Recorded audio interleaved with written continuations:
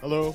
All right. So next up we have Jason Geffner from CrowdStrike, who's known for being the discoverer of Venom, and he will be giving a talk on JavaJournal and PyEspresso. Great. Thanks for the introduction. Hey everybody, good to see a lot of familiar faces out there. My name's Jason Geffner. I'm a principal security researcher with CrowdStrike, and yeah, today I'm here to talk with you about two projects that we're releasing, one called JavaJournal and one called PyEspresso. Now, as you could probably guess from the name of the talk, JavaJournal, you're probably thinking right now, Jason, people still use Java? Really? Come on, what year is it? Well, believe it or not, they do. Java is actually really, really popular. If we look at the TOB Programming Community Index, I pulled this graph from actually just a few days ago. The TOB Programming Community Index is an indicator of the popularity of programming languages. And what we can see in light blue is Java. We can see an actual resurgence in Java over the past few years.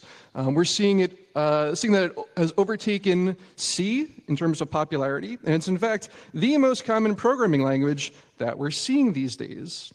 But it's not just authors of legitimate software that are using Java more and more now. We're also seeing an uptick in the use of Java by authors of malware, especially cross-platform malware. So more programs getting written in Java, and you know, for REcon, we're probably all thinking that's great news because Java decompilation is easy. Where's the problem? Look at all the tools we have for decompilation. We have CFR, we have Fernflower, JD GUI, Krakatoa, Procyon. I mean, all we have to do is take whatever we want to analyze, a Java binary, throw it into one of these decompilers, and then just read the source code. Oh my God! Oh my God, I totally forgot. It's pretty easy to obfuscate Java code. So sometimes even having a decompiler really isn't enough. We're still going to have problems when it comes to obfuscated Java. So then this begs the question, well, how do we then deal with obfuscated Java? How to analyze it? Well, there are three main approaches. The first approach is to take the decompiled Java code and try to recompile it and debug it. Has anyone tried this, taking the output of a decompiled Java program, putting it into an IDE and trying to rebuild it? Some of you, I see some hands, I see a lot of laughter.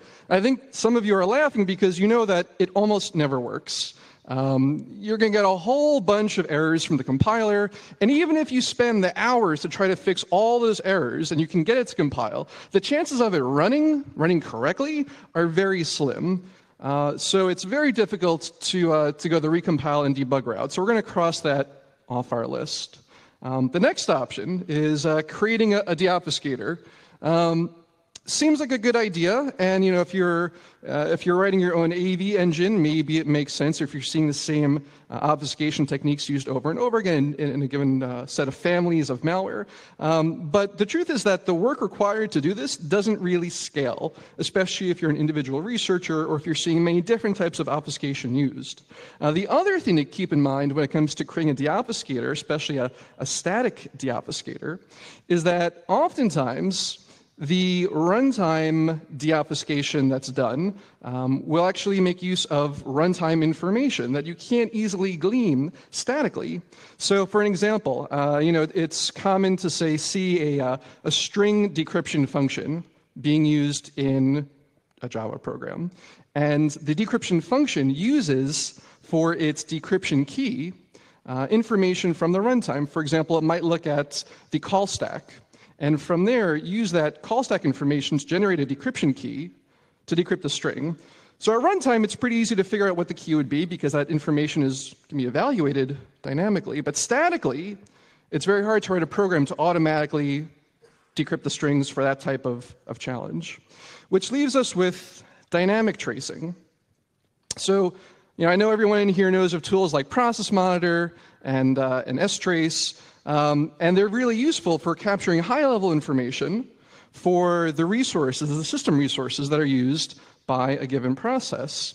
But oftentimes, that level of information is just too high level to be able to get a good understanding of what a program is doing, such as a program written in Java. Now, for, say, native Windows programs written in C++ and whatnot, we can use tools like Rohitab's API Monitor. I think some of us have probably heard of that. Really nice interface. We can see every API call that's made either from to a Windows DLL API function or a third-party DLL's exported function. And we can see all the information, the entire call trace. It would be really nice to have that type of information for Java. So if we then keep going with this thought, what would an ideal tracer look like?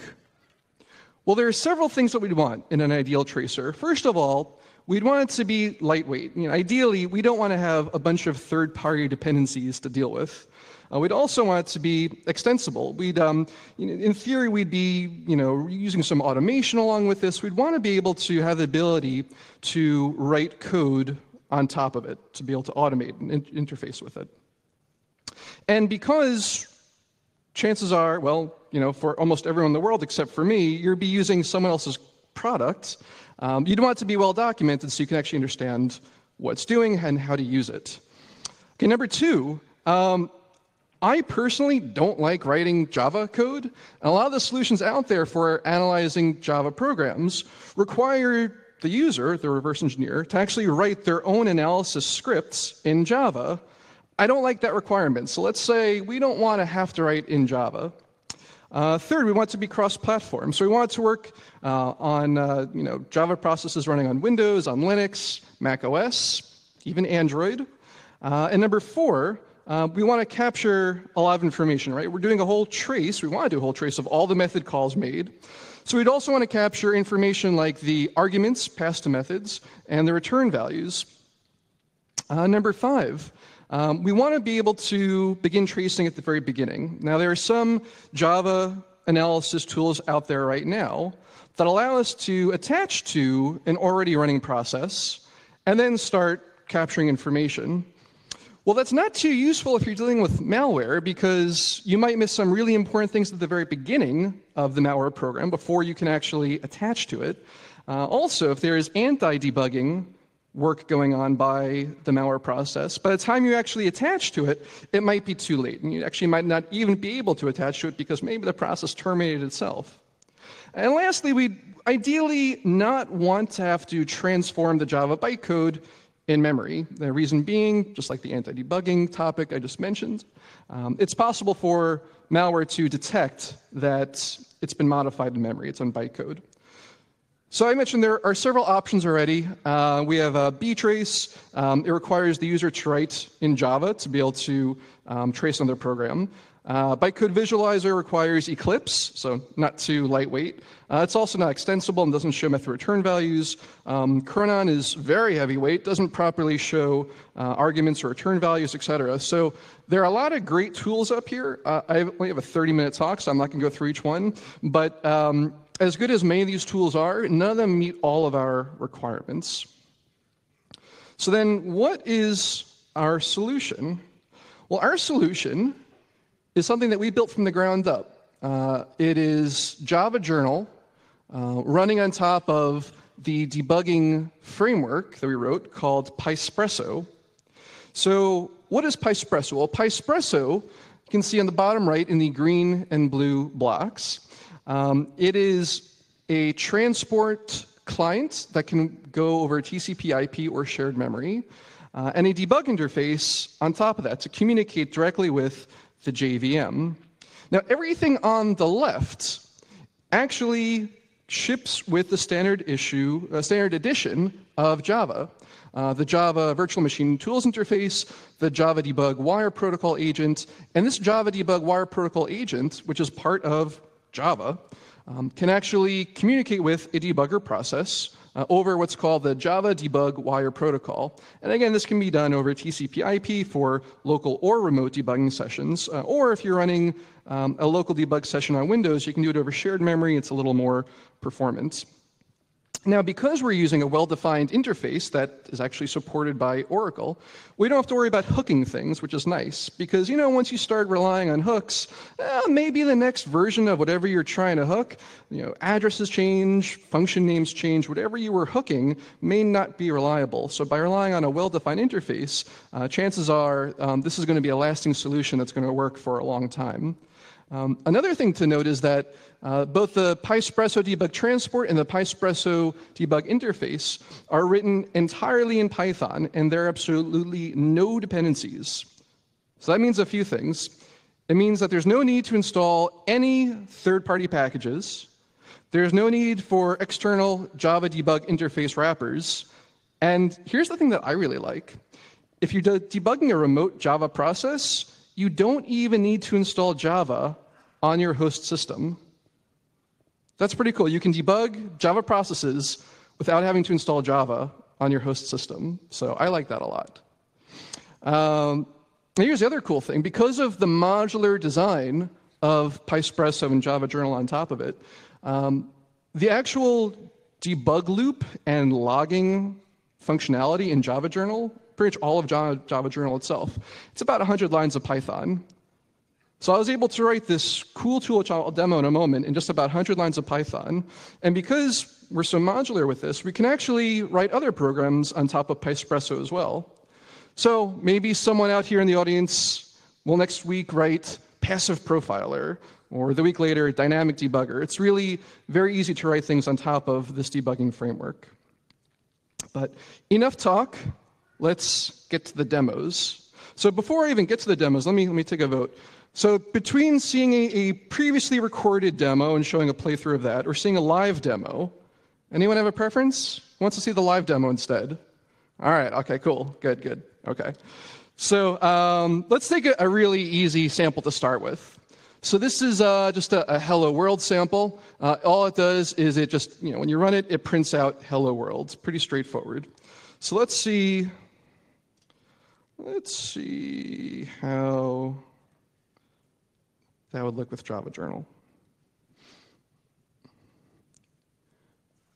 All right, view, full screen. Okay. So here in my VM, I have 2 jars for 2 different demos. I have my Hello World jar, which is the source code I just showed you, compiled into a jar. I have PySpresso, and I have JavaJournal. So if I go ahead and run, actually, let me see if I can magnify this. Let me change the resolution in the VM.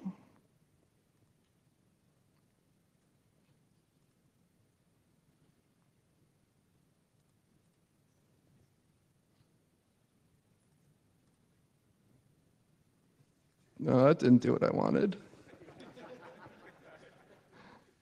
View full screen. Perfect. No, that's not right at all. Let's try it one more time. View full screen. All right, well, that's not going to play along well with us, is it? Let me try one other thing.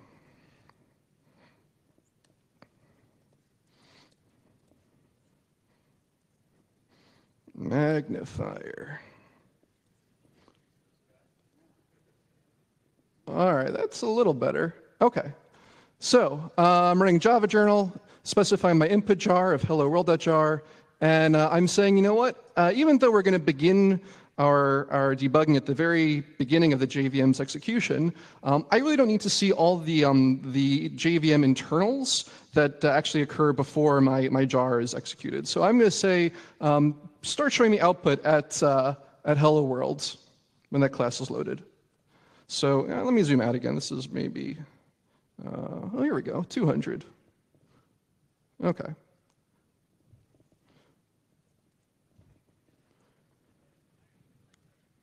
So I see a lot of output.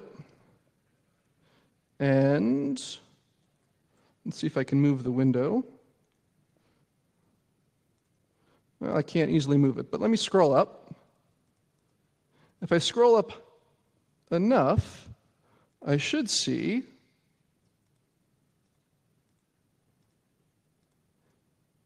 the string hello world being printed out. Well, it's hard to do this in this environment, so I tell you what, I'll show you what it looks like here. Because the output is recorded to a file, I can pretty much copy the output and put it into something like Notepad++, and use wrapping of the functions, collapsing of the functions. And I would see that eventually I see a call to java.io.printstream.append with the string hello world. So let me show you one other sample. So this is similar to what I discussed earlier. This is a snippet of code, a function from a malware family called Adwind. It's also known as JSocket and Alien Spy, and there are like a dozen other names of this malware family, but it's pretty prevalent right now. It's written in Java. And here's an example of this function, JSocket. It takes as input an encrypted string, and it's called from many places throughout the code. And you can see that the decryption key for the string is actually calculated dynamically based on the stack. So again, very difficult to try to reverse engineer this or create a deobfuscator statically. But we know that this is in the package org.jsocket.b. So we can use JavaJournal again, this time by specifying a slightly different line. We're going to say run the jar adwin.jar and only show the method calls for methods in org.jsocket.b star. I can press enter, and it's running in my VM now.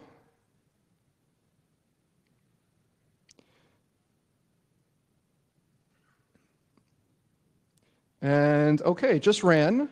And I can see all the calls to that to any methods in that package. I can see the input strings that are encrypted, and I can see the decrypted return values. Now, again, doing this statically would be extremely time-consuming, but I'm able to now see, OK, it's looking up and decrypting program files, that string, VirtualBox guest editions, program files again. Oh, now it's looking for VMware tools, and it seems to, that was the last string it decrypted. The process terminated after that. So just based on this run, now I'm actually running this inside of VMware. I think I could pretty much assume that this is looking to see if it's running in a VM, looking for VMware tools. And if it is, it terminates. So again, determining this statically just by looking at the decompilation would have been very, very difficult and very time-consuming. But just by running it through JavaJournal, I can see dynamically what's happening. And again, I could take the log file that was created as output and see a little bigger what actually happened. All right, so what are the takeaways then? So the good news is you can download this right now. So it's about 4,000 lines of Python code, again, 0 dependencies, and it's very well documented too. So we have about 400 kilobytes worth of HTML documentation for this. You can download it from GitHub. It's on PyPy as well, so you can just go to your command line and type pip install Pyspresso, and you'll have it. Some things to note. First of all, it's still in alpha, which means just like Oracle's official JVM, you should not run it in a production environment. But seriously, it is an alpha. Not every code path has been tested, so use it at your own risk. In addition to it being very well documented, though, you also have the JavaJournal sample application that we're releasing fully open source, well commented as well. So you can take a look at that to get a feel for how to write your own programs on top of Pyspresso. As with any project, there are always more things that can be done. So some of the things we're looking to do now, better inspection of method arguments for opaque frames, kind of looking at things more natively the way that pstack does it.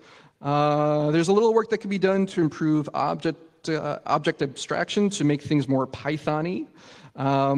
It would be kind of nice to be able to automatically have the option to attach to child processes that your debugged Java process creates. And of course, right now you saw it's just right now a text-based output.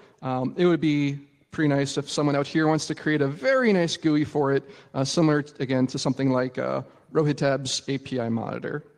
So with that, I'm happy to take any questions that you have. Oh, thank you.